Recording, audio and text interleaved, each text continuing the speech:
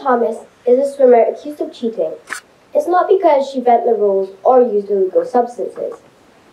It's because of her identity, because she is transgender. This is not fair, because it's not like someone would change their identity just so they could win a gold medal. Imagine if you're accused of cheating.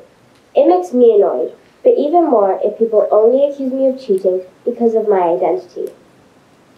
This story that I just shared with you, and many others like it, is why I choose to talk to you today about transgender youth's right to play sport in the gender categories of their choice. The reason I care is because I play a lot of sports. It's part of who I am, my identity. And if I couldn't play sports, this would have a negative impact on my mental health. Imagine if you were told not to join a team because of your hair color.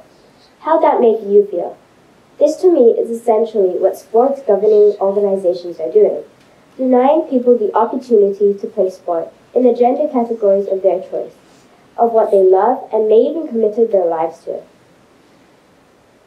Research shows that sports have both physical and mental health benefits. Regular physical activity can prevent against cardiovascular disease and diabetes, improve bone health, weight status, and cognitive function, and combat depression and anxiety. What is more is transgender youth is already facing an alarming mental health crisis with high rates of depression and PTSD. Studies have found that transgender youth is already threefold more increased risk of depression and suicide attempts compared to their non-transgender peers. Thus, the mental health benefits and community support of sports is crucial for this at-risk population. Talking to you today, I'm a realist.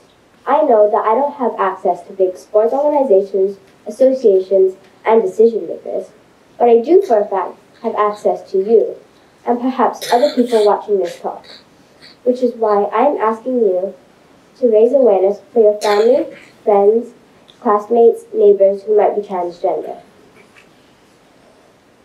Sadly, research confirms that the majority of world countries do not accept transgender youth and adults in their chosen genders, altogether not to mention when they decide to participate or compete in sports events. As with everything new to society, exposure and awareness are a way to grow understanding and acceptance. In this case, for the rights of transgender youth to be seen, heard, and respected, which is what we all deserve, everyone deserves an ally. Who is an ally, you might ask? The definition of an ally is to unite yourself to promote a common interest. So, 3 steps to become an ally. 1. Be open-minded and understanding. 2. Be someone they can talk to. And 3. Advocate for fairness and respect. Thank you.